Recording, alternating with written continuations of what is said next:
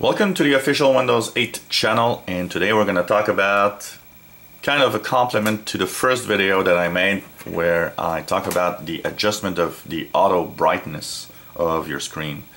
A lot of people don't understand that laptops and desktops don't behave the same with brightness of their screen. The video I made about auto brightness is for laptops only. Only laptops and tablets have that feature because they are all in one devices. But a lot of people say, well, it doesn't work for me. It's not unavailable or it doesn't work, or because the problem is in a desktop computer where you have a separate screen, the brightness is not the computer that it's adjusting, it's the screen itself. The screen is its own little thing. It's not like a laptop where everything's integrated into one device. So what do you do if you have a desktop? What you need to do is find where the buttons for your display are located on your screen.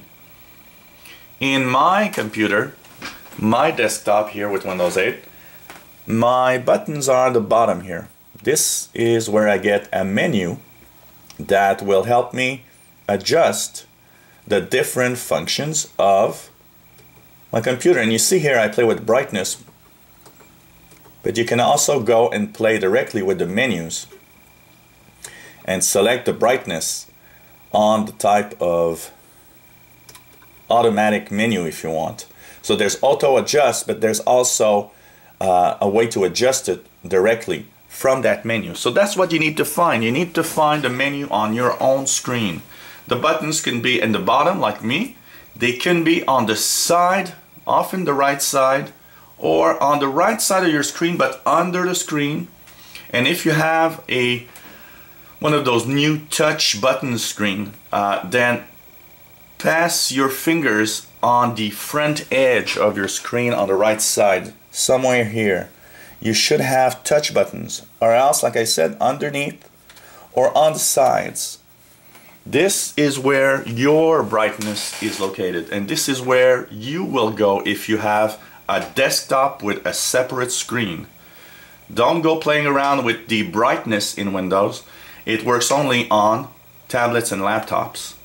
So if you have a separate screen and you need to adjust because it's too bright or too dark, you'll need to go on those buttons and get to the brightness menu of your computer. You can see brightness, you will see contrast, brightness, and saturation, stuff like that. So just play around. Remember the initial setting, because maybe you'll change one and say, oh wow, I don't want it like that.